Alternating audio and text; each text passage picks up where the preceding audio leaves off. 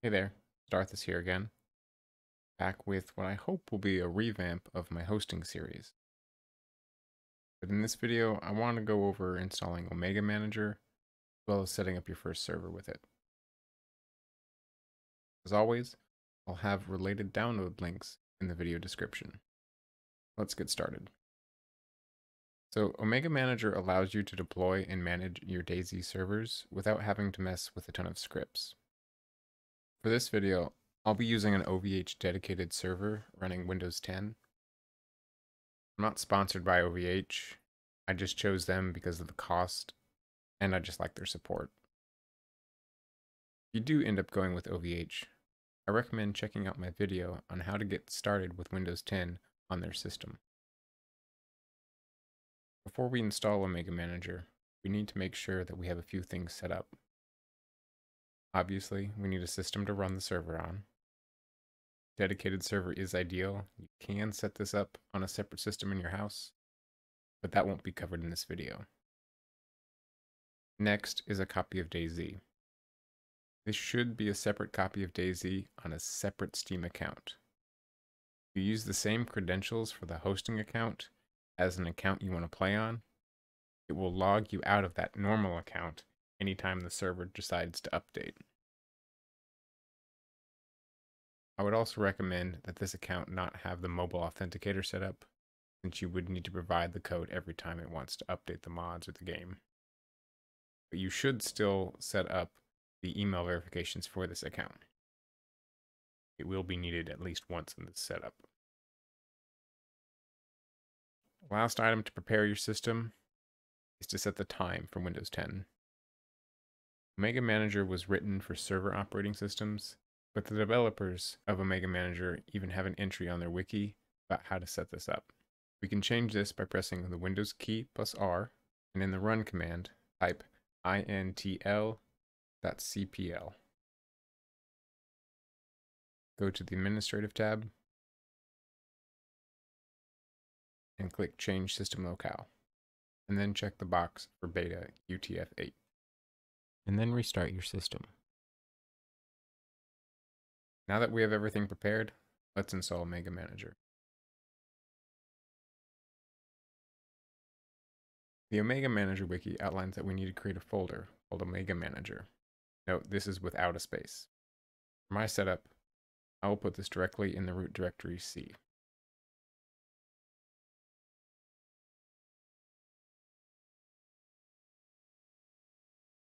We'll download Omega Manager, and then move it to the folder we created.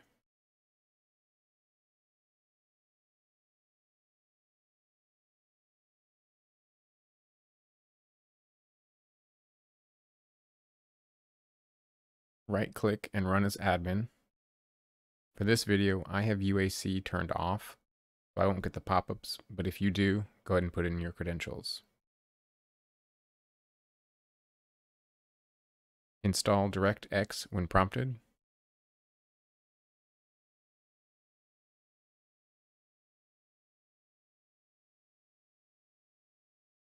As well as Visual C++.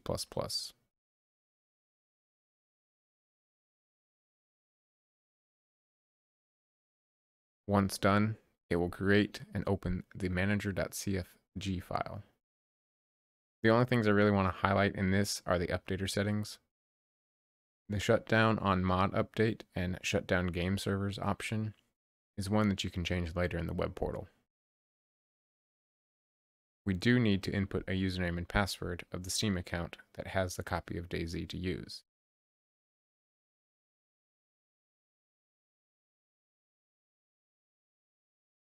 And for the API key, we will need to go to the following link and request an API key for the server.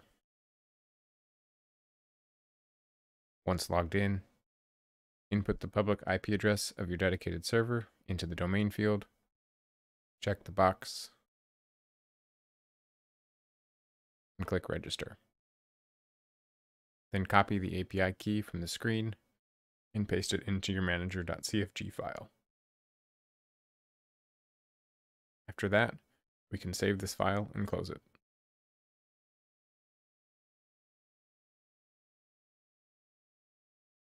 Now we can launch Omega Manager again from the directory.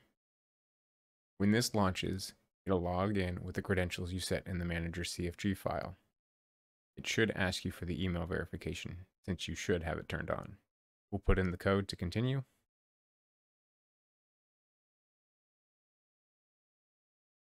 And once you see this line, you're ready to access the web portal for Omega Manager. To open up a web browser and go to localhost:8081. From here, we can deploy a new instance. If you're planning on running multiple servers, I would recommend putting the server's name, some variation of it, in the instance ID, so you can tell them apart in the file directory later. You don't need to modify any of the ports here, as Omega Manager will automatically find the next available port for DayZ and the DayZ query, and add them to your firewall when you make each server. It will also show your Archon password, which you would need later for things like CF tools. Clicking on deploy will get everything set up.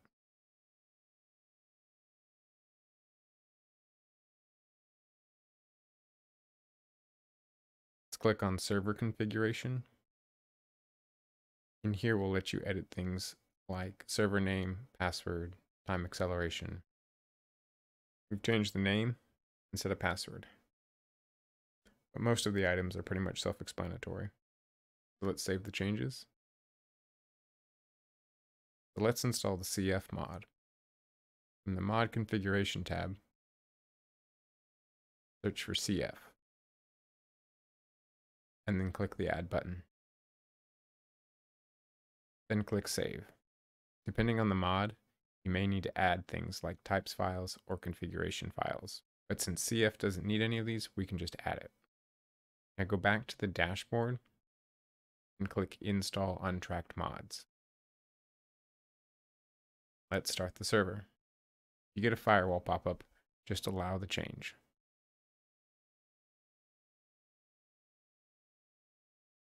From my desktop now,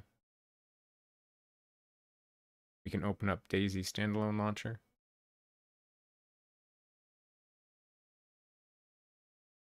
I have noticed I need to check the server first via the DayZ Standalone website.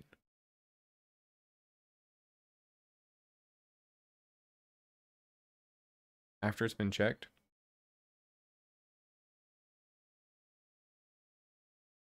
restart the launcher.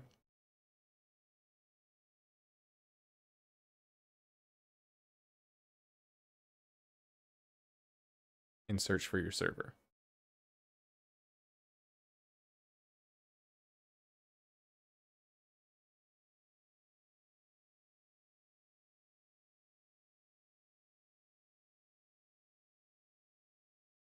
You'll eventually be brought into the game.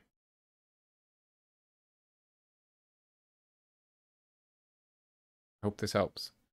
If you can, please leave a like, consider subscribing to the channel. Bye for now.